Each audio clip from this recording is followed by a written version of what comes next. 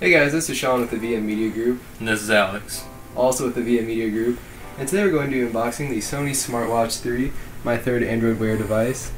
And this is going to be the one for more rugged use, as it is IP68 certified along with a 420 milliamp hour battery, which should enable it to last for a long time. This is of course also one of the few with GPS built in, so it is actually useful. And now, we'll get started by cutting the tape. There appears to be no tape there.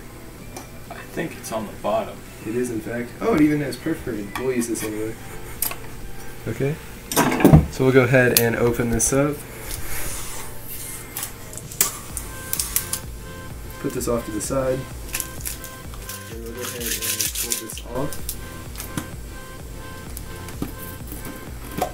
The lid just comes right off, and the Sony Smartwatch 3 is on top, so we'll put that on top of the mini fridge. Now we'll go ahead and lift this off. The watch comes right off of there. And then we'll go ahead and look at the other accessories in the box. So we have this plate, and then we have the very small, it appears to be about 4 to 6 inch micro USB cable to charge the watch. And then we have the documentation for the Smartwatch 3, or SWR50, and then the declaration of conformity, whatever that is, and then more information.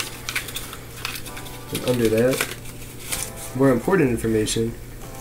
And under that, we have an advertisement for Golf Shot Pro, which is from Sony. Taking the watch off of here, you'll notice this nice silicone band.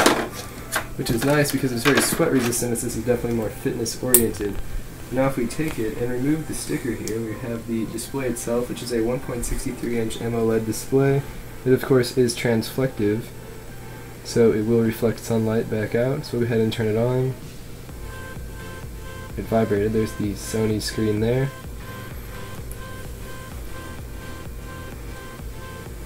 We have the clasp here, which is very nice. I'm not actually entirely sure how to use it. Probably just pops out. You just pull it. Ah, beautiful. We'll remove the plastic bands here. This is of course a proprietary band. Obviously, it is unlike other Android Wear devices where you can support most 22 millimeter watch fans. Let me try to remove this. It looks like we're on the setup screen for Android Wear.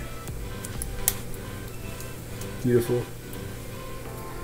So we'll select English, United States. This definitely has a little bit of a more yellow tint than anything else.